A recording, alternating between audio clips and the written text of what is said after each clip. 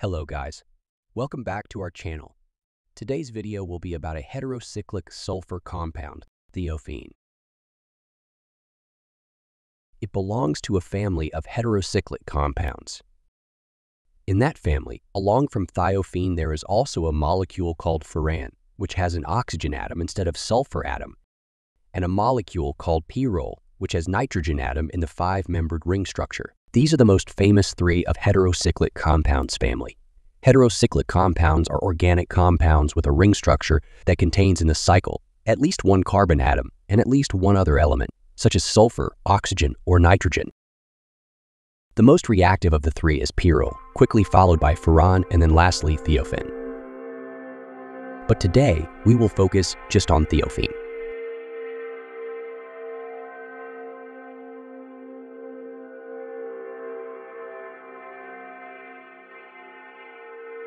Thiophene is a colorless liquid with an unpleasant smell reminding of rotten sausages.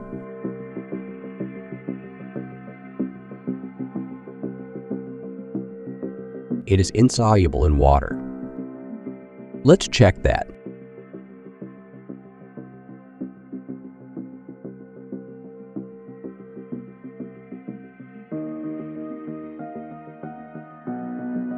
Thiophene is denser than water. Thus, it sinks to the bottom of the test tube. This effect reminds me of a lava lamp.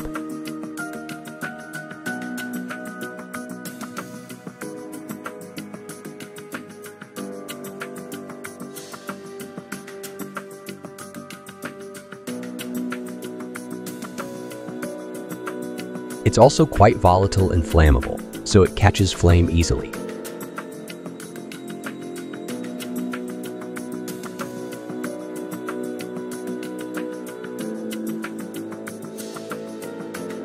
It burns with a very sooty flame, and it produces some sulfur dioxide when it combusts. But in more air-rich mixtures, Thiophene burns with a beautiful blue flame.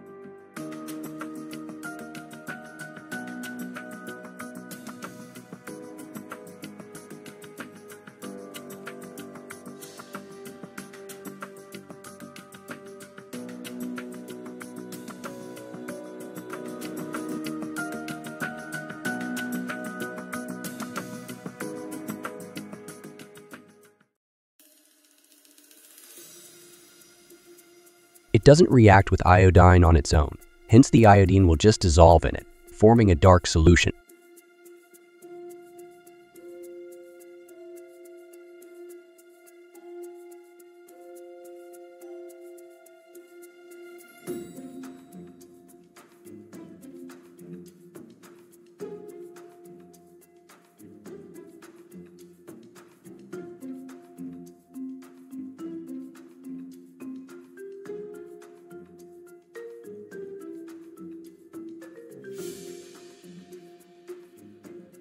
To initiate the reaction, we need to add some nitric acid to the mixture.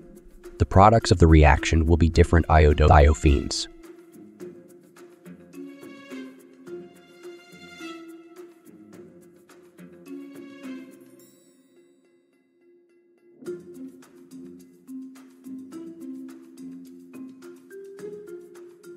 Speaking of nitric acid, let's see a reaction between Thiophene and fuming nitric acid.